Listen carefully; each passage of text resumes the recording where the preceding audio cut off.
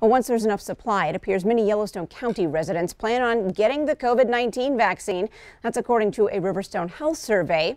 Out of about 4,000 responses, 69% say they will definitely take the vaccine. 10% say probably. About 16% say definitely not or probably not because of concerns with side effects, safety, and enough testing. The survey also asked how much a threat the pandemic poses. 78% say it's a major threat for our nation's health. 76% say it's a major threat for Yellowstone County health, and 56% say it's a major threat for personal health.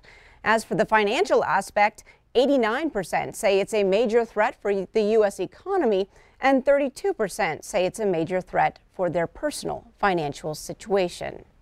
Well, that 79% is better than a Kaiser Family Foundation survey in December, showing 71% nationwide will definitely or will probably get vaccinated.